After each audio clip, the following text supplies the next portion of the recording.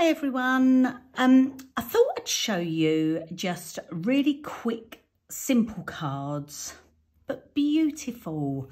Background ones, I'm going to use bleach. Who remembers the bleach technique? I done this years and years and years ago, and I forgot all about it until Julie Hickey reminded me. Good old Julie Hickey, thank you. There's so many techniques out there that we do and then we just forget. So I'm grateful for being reminded. So all I've done, I've got some, it's just really cheap, Asda, cheap bleach in my little dish there. And then I've already gone ahead. Look, I dripped a bit, damn. But I'd already gone ahead and I've put these through the embossing folders. These are 3D embossing folders. So this one is the floating foliage, which is just beautiful. And then this one is Whimsical Bouquet. Sorry if my camera's at a bit of an angle. I'm using a different stand at the moment and it's all gone a little bit, so sorry about that. You're not on a ship or anything. Now, with the bleaching technique, it really depends on the cardstock you're using. So if I tried to do it on this black cardstock, it doesn't work. It's a really good quality cardstock. Good quality doesn't work so well, especially with dark ones.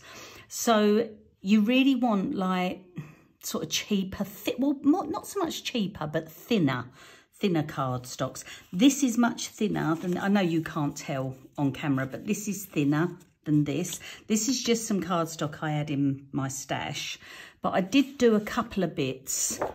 So this is an old basil one, so this isn't cheap, but it's thinner and it worked. Look, it went all lovely and white. And then look at that one on this colour. It sort of brought it out like a gold. It's beautiful. And then this one isn't really a dyed through cardstock like this is all the way through, because this is another colour on the other side. This is just one of my old Echo Park ones. But look, you've just got like a tiny little bit on there. So if you want to do something like this, I'd encourage you to have a little play. Just get out all your scraps that you've got and just play around with it. I'm really annoyed that I've got that line there, so I might actually cut this out and turn it into something else afterwards. So I just want to show you some quick techniques. So one is the bleaching, and the other one we're going to use the, and I'm probably going to say this wrong, Gansai Tambi. I've got the golden ones, like the starry colours, and then I've got the pearl colours. So we'll have a little play with those as well. I've already started with this one. It's just so beautiful. Look, let me move everything out of the way, because here I go. I start procrastinating and getting a mess. So I've just gone in. I didn't water down my bleach. And I'm going to go in. Let's go for these bits. It doesn't look like it's doing anything at first. In fact, it goes darker. And then that starts soaking in. And then if you use your heat tool,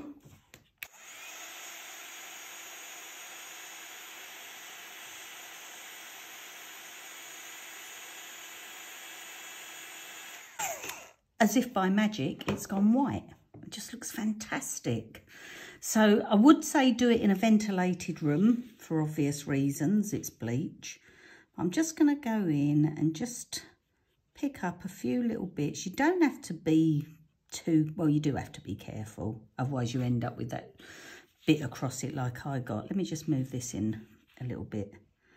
And I'm just gonna pick up a few bits. And I love how this goes white. So there must be, I don't know if there's a white core in there, but obviously it's on a white base, I would assume, before it, well, most of them are on white bases before they're dyed. But it's funny how you'll get different colours come through on different ones. So let me just give that a little.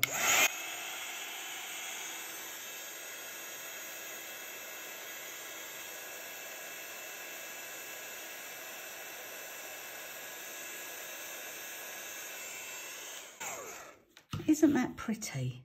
Just so, so pretty. And then what I'm going to do, I'm going to whiz through this because I want to get this one done. So I'll fast forward this for you.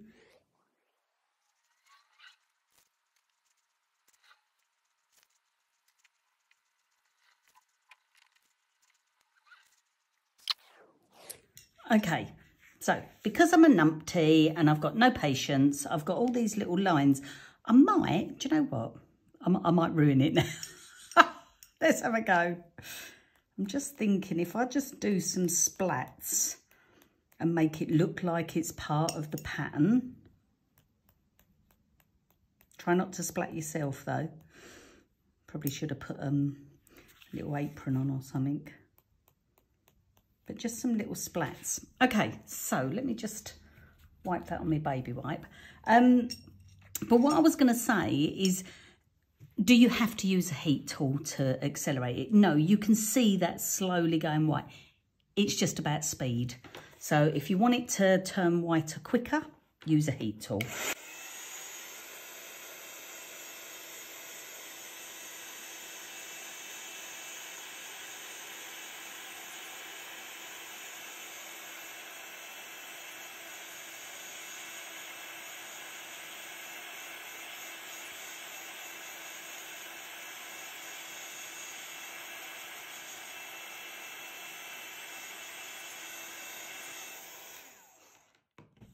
Okay, I'm liking the splats because it actually looks like it's all part of it now, and you can see those lines where I kept dripping it. That's because it's quite a thick bleach, even though it's a cheap one. But anyway, I think it looks beautiful. What does it do? Oh, look, you sort of get it come through a bit on the backside as well. That looks nice. Anyway, so then I was thinking, right, let me just make sure this is clean. I'm going to move this out the way. Let's get these little guys. Oh, try and open them.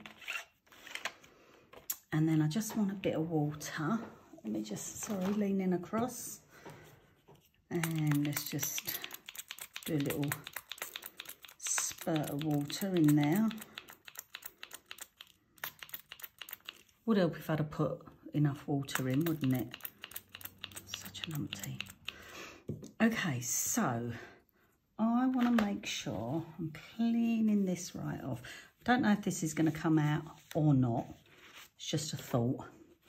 But let's go something like this one. I don't know if it's too pale.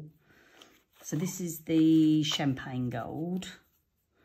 Let's get that on there and then just touch the ends of the leaves. And just sort of spread them in a little bit. You could have just left it exactly as it was, but I quite like just giving a little bit extra to it. And then people look at it and think, how'd you do that? And it's ever so easy. So a little bit. Yeah, so it looks lovely, doesn't it? Well, I think so anyway. Okay, so let me just whiz through this, and I'll probably do a bit on the other one as well.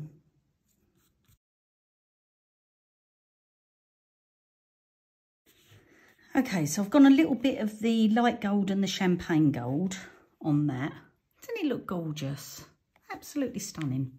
Anyway, do a little bit more.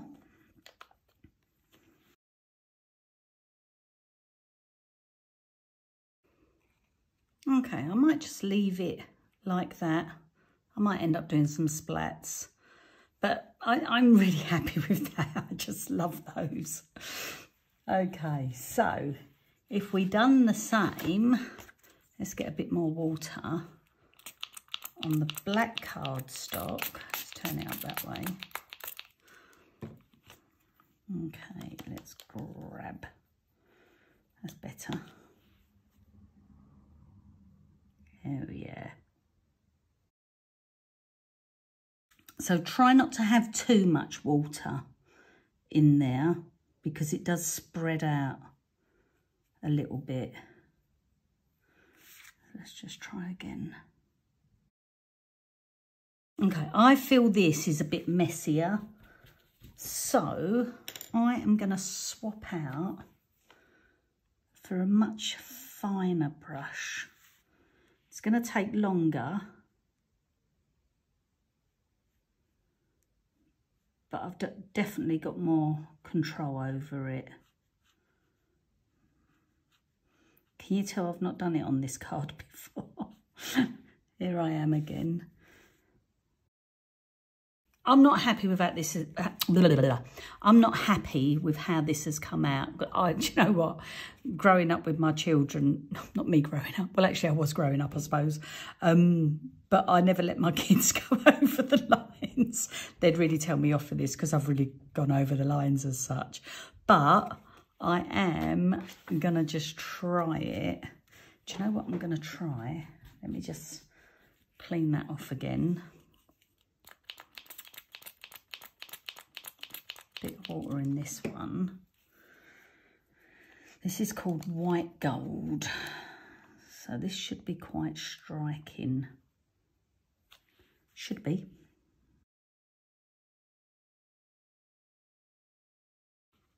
Okay, let's just fill in these gaps.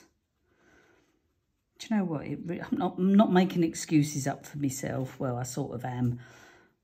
But I've got the wrong glasses on. These are my old ones, and I've had a new prescription since then. And I really can't see very well.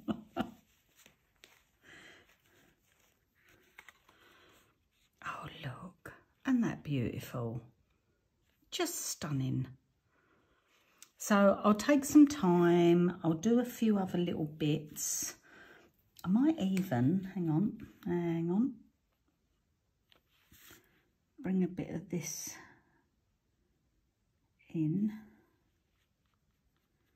Just rub it in. So just bring it around the edges and then just pull it in.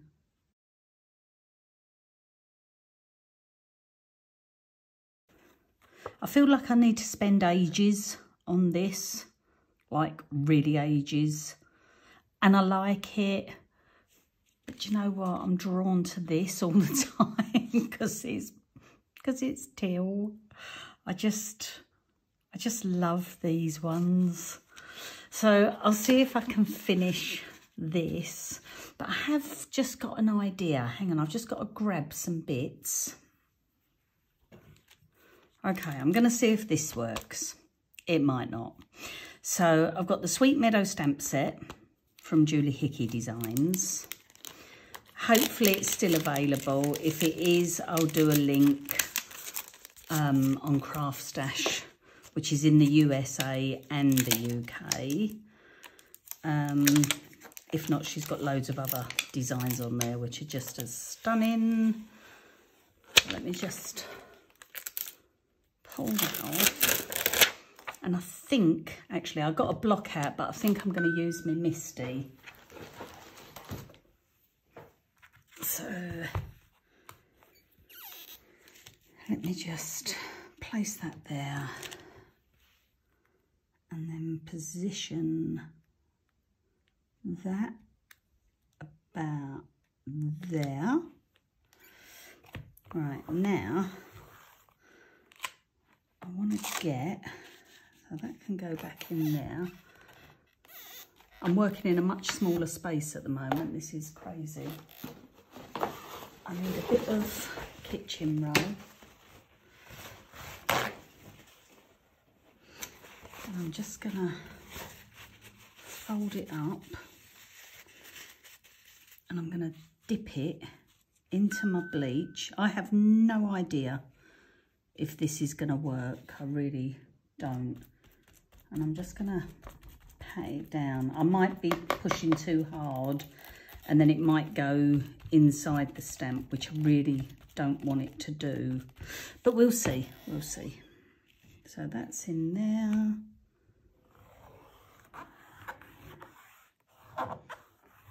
Let me just see if I can see it sort of going on. Let's just have a little look-see. Oh, I might have done too heavy in one place. Look, I nearly got it all. Nearly. It does spread out a little bit. I'm just going to line it back up again. Ooh. Oh dear. Do you know what I should have bought up? I should have bought me me daubers. Should have bought a dauber. Let's just try that again. Let's just go all over again. I do like dicing with danger. Try again, just see if we can. It's probably quite a busy stamp to do this with. Something more just an outline would work really well. And also if you had a door, but not a piece of kitchen roll, for goodness sakes. All right, let's try that again. Do you know what? I'm pretty okay with that. I really like that. It just looks really subtle. It's not precise, I get that. But I just think a nice little sentiment. The bit where I didn't get it perfect, I'll just put a little sentiment across. I like that. And now I've just soaked up the rest of my bleach. So but one thing I will say is, I mean, I don't know whether it'll damage it, but I would say clean your stamp off. And if you have to, I mean, afterwards I'm going to go and run this under the tap to make sure all the bleach is off, because it's probably gone in all those nooks and crannies. But this is what I do when I haven't got everything in front of me. I just grabbed a few bits. And yeah, you just have to make do with what you got. So, yeah, I'm not feeling the love on the black. I'm really not.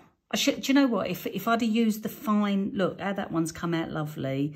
That one, I got it in a mess. I'm not happy with that. This I love. I'm not happy with me leaves. I am a bit of my own worst enemy. But, you know, someone will be happy with it. But these, oh my goodness, I love them. Right, I'm going to make them into cards and I will show you at the end. Thanks ever so much for watching. Bye. Oh, before I go, I'm going to use, I'm probably just going to use these on them. Just Julie's die cut foilables. This is the Assorted Sentiments too. Because I then haven't got to do anything. I could, because they're toner printed, I could actually put the Wow toner foil. Remember, toner foil with toner printed card. But I'm not. I'm just going to use them as black and white and see what they look like. Failing that, I've just got to reach across. I've got some of my, the Wow fab foilers that, you know, I could just put. So lovely. These have already been foiled, pre-foiled. So yeah, I'll have a little look, see what I fancy, and show you at the end. So thanks ever so much for watching. Take care. Bye.